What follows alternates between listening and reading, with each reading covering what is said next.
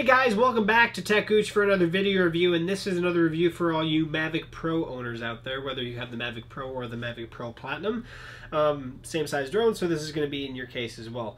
This is a semi-hard carrying case from the guys over at Drone Pit Stop. Now, first, I will put a link at the top of the description so you can check this out.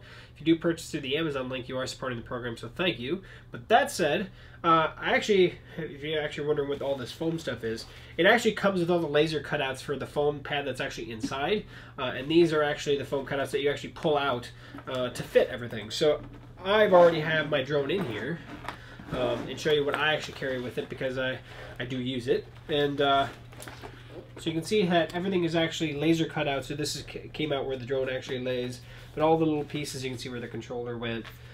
These actually do come with it. So if for some reason you need to actually utilize maybe some extra foam somewhere, you can actually cut this apart and use it if you'd want to. But I just wanted to at least demonstrate that it did come and you have to remove them yourself, which literally is not difficult because it's just set in there like that. You just grab a hold of it and pull out. It's that simple. So how I have it in here, I have obviously the Mavic Pro Platinum drone here. I have the remote controller. I don't always take the quad charger with me, but if you do want to take it, you can. There is a space specifically for it.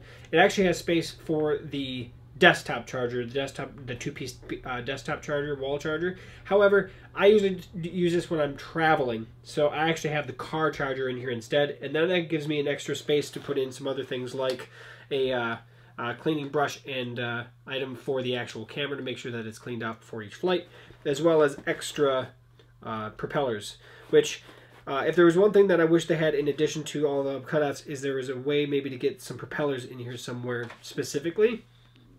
You probably could put some underneath the drone itself. I haven't actually tried. Let's give it a try.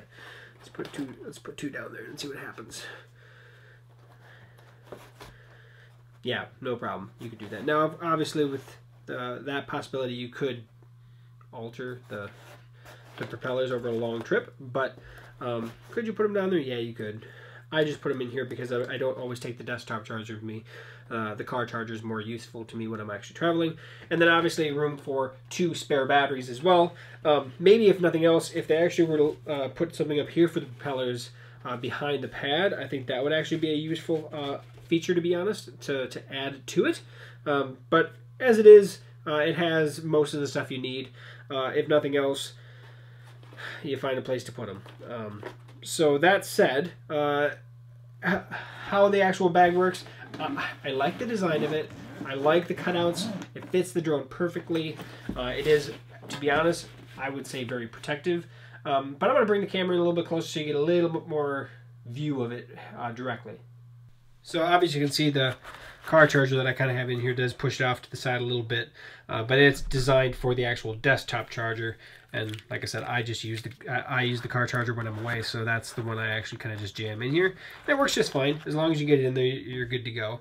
And then you can see the propellers that I have in there. I have 2 full sets, and then the controller and everything like that. So it all fits perfectly, and it's easy to get in and out because it's just foam, so you can grab around it. It's not a big deal, and you're definitely keeping everything protected when you actually close it.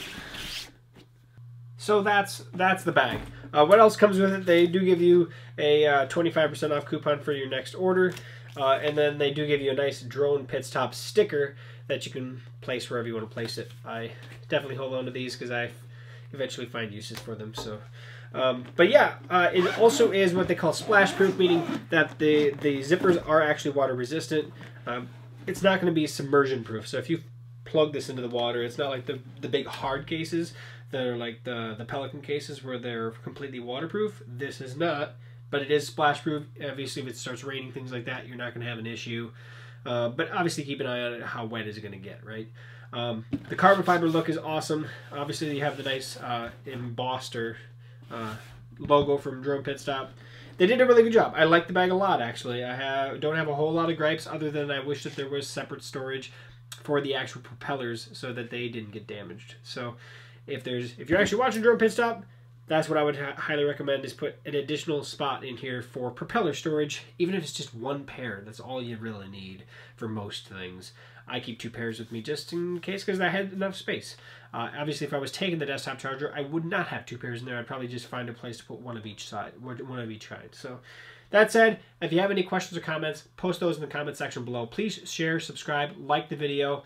If you hit that little icon down there next to the subscribe, you'll get alerted every time I create a new video, which has been recently more frequently, and I have a lot more drone stuff to get through. So especially if you're a drone flyer, stay tuned, because I have a lot more coming. So that said, check out the channel for more videos, and as always, we'll catch you on the next one.